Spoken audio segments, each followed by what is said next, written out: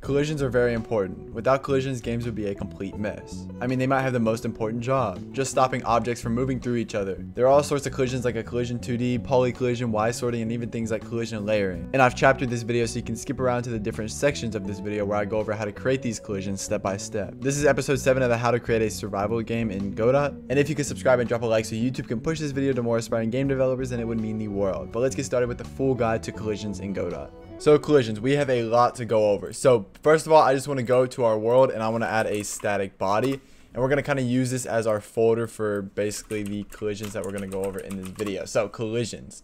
And first of all, we have a collision shape 2D. Now, collision shape 2Ds are pretty basic. Like if we just create a circle, we add it right here and we play the game. Well, we have a point where our player stops. If we go up here to the debug and we add a visible collision shapes and then we play the game, well, we're going to be able to see this collision, right? But that's pretty basic and that can't, I mean, it's used for some stuff, but I think that, you know, it's not really too important because what's used for all this stuff is basic collision shapes just like that, but they are in area 2D, so they're an area and they're not actually a collision, but they're an area. So they can, it's like a detection zone for these. But for our collisions, we're going to go and use a poly collision.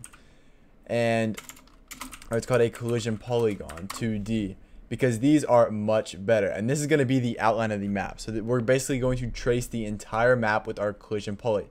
And to start it, all we do is we click. And then we add a point, then we have a line.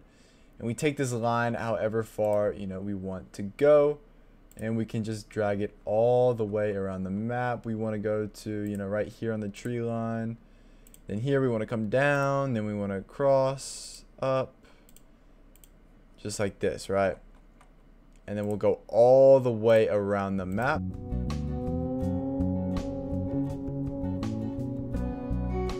And when we get to the end here, we don't actually want to click. Because if we click, then we're going to finish it and we're going to fill it in. And we want to do something else. So we're going to come up a little bit to there. And then we can drag it all the way up. And then we can just drag the collision shape all the way around. Just like this. And then we can bring this line all the way back down here. And connect it to the original line. Or the starting point. So we can make a full loop. And now you can see what this looks like, right? And this is going to be an actual collision and it goes around the lake and it goes around everywhere. And maybe this is a little messed up. So if it's messed up, you can click and you can drag these to change it up a little bit. And that is our collisions, right? Maybe we can drag this one out more. And this is our collision. This is our collision shape. So now we can't go anywhere. So if we click play on our world by clicking F6, you can see that, well, we can't walk onto these. We can't walk into the lake. We can't walk, you know, onto the forest. We can't walk off the map anymore. Now we have to go all the way around this lake to get down here to the bottom. But the problem that you're going to see is that these trees, for one, are in front of the player. And that's going to be an easy change that we'll change here in just a minute. And these trees don't work at all. And how are we going to fix these trees? Well, these trees here are going to be Y sorted. And we're going to have to Y sort these trees. So to Y sort these trees, that's going to be a pretty more complicated collision. These two were super basic collisions, but Y sorting is going to be just a little bit more complex. So basically Y sorting is going to allow us to check if the player is in front or behind an object. So like this tree, if we're behind it, well, we want the tree to be in front, but if the player is over here, then we want the player to be in front, right? So to fix this, we're going to have to do a decent amount of work. So if we click out, it's actually not, it's only going to be like maybe 4 minutes of work, but it's, you know, just more work than just a normal collision. And to start, we're going to go to our tile map. We're going to come down into our layers. First of all, we're going to put all of our layers. So we have Y sort origins here, and we're going to change all these back to 0. I don't know why any of these are even changed, but all of our Y sort origins need to be 0. And the Z indexes, whatever layer that we want to Y sort, we're going to keep that Z index as 0. But the other layers, we're going to have -1. So if we go to our tile map and we find our layers, well, layer 1 is going to be the ground, layer 2 is going to be like the cliffs, and layer 3 is going to be the layer that we want to Y sort, right? Because that's going to be all the trees. So for our Y sort layer, we'll leave Z index at 0, and we'll enable Y sort. And then for our other two layers, because those are always going to be behind, we're going to want the Z index to equal to nothing, or to equal to -1. And we're also going to have to go down at the bottom of our tile map, go to ordering, and we're going to have to enable Y sorting on the actual tile map itself. And then here in our tile set, we can open this up. We can open up what tiles that we want to actually have as collisions that we need, or that we want to have collisions, and we want those collisions to Y sort based on whatever other collisions are in the game.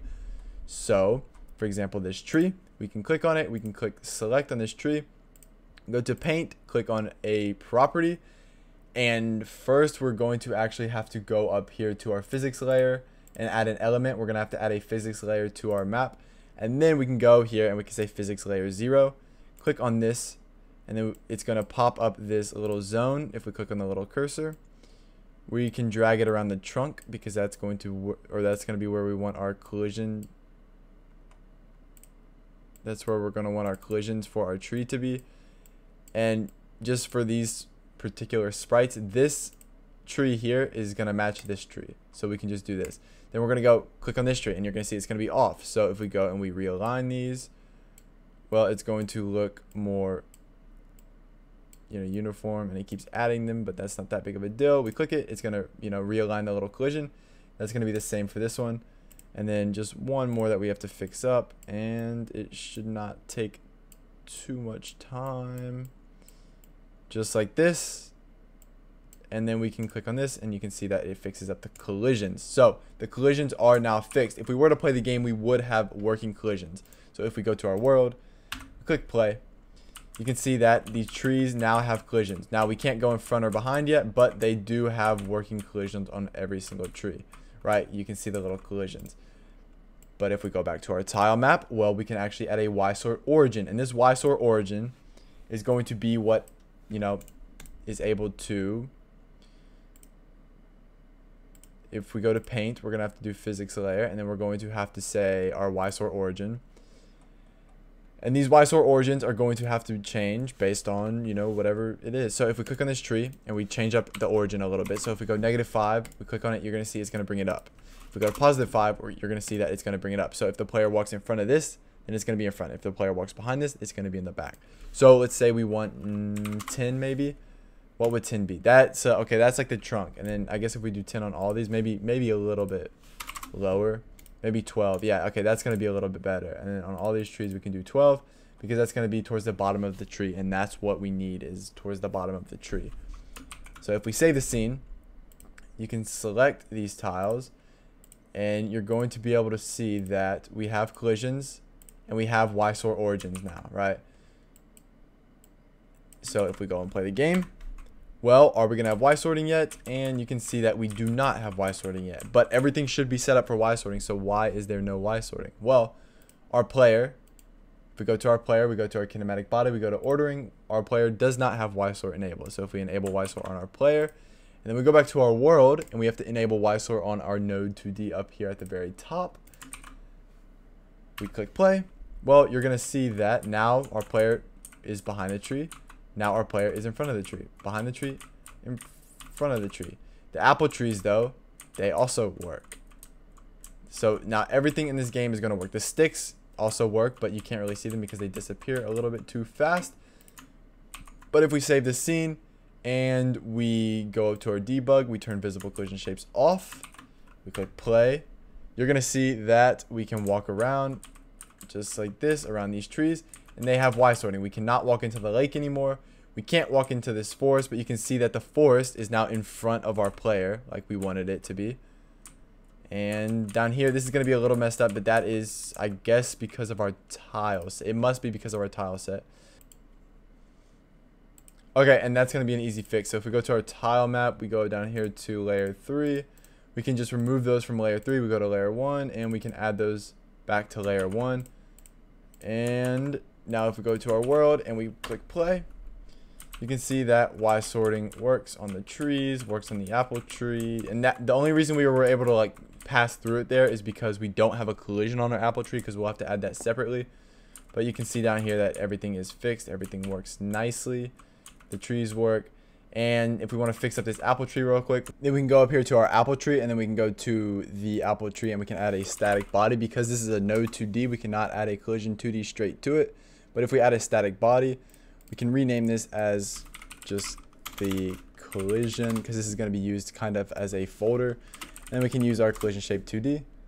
We can add a shape and we can move it to where we want to on the apple tree, just like this. And now our apple tree is going to have collisions. So if we go to the world and we click play, you're going to see that the apple tree now has collisions and we can't just walk through it. We can still walk around it, but we can't just walk through the tree anymore. And you can walk through the edges just because we don't have a collision shape up here on the leaves. But that, if you want to make the collision shape just a tad bit bigger, then you can, and that will not happen. But yeah, the apple trees now have collisions. We can go collect the sticks. And we can, obviously everything else that we can do in our game is working just good, and can't walk in the leg, and all the collisions are good. But how do we do collision layering? Well, basically collision layering, you have to have a mask and a layer. So if we go to our tile map here, we're going to see that we have collision mask, collision layer. If we go to our player, you're going to see our player down here has collision mask and collision layer.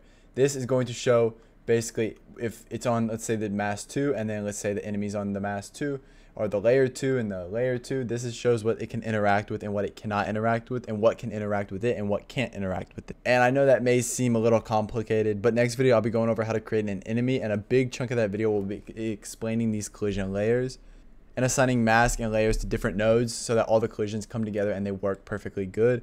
So if you want a visual example of the collision layering and the mask, then I recommend watching that video, and it will be coming out very, very soon, within the next 1 or 2 days. And I'll leave a link in the description to a playlist of this series, of the whole survival series, in which episode 8 will be uploaded within. But I want to thank you so much for watching. I hope I was able to explain how collisions work, and I hope that you can walk away from this video with a better understanding of how to create collisions for your own Godot games. Remember to subscribe and drop a like so YouTube can push this to more aspiring game developers. And until next time, stay safe and have a wonderful, wonderful rest of your day.